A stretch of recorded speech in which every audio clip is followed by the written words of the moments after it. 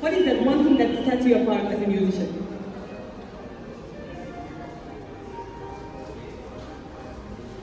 Yeah, I feel what's different in our Russian piano method is that you surrender to the piano, you leave the piano and you just don't play with your fingers or your hand.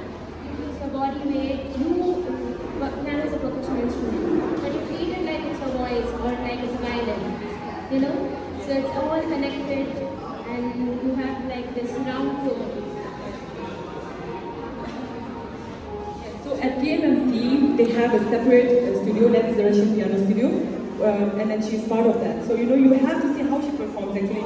She just melts inside the keys, you know, like the way she performs.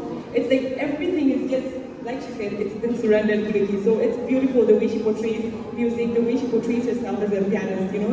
It's wonderful that at such a young age, you know, she's a prodigy. Come on, let's clap for her, no? She's a prodigy, yes. And she's here for that. And, you know, like I said, please enjoy her performance. Look forward to her performance. I'm so looking forward to her performance later.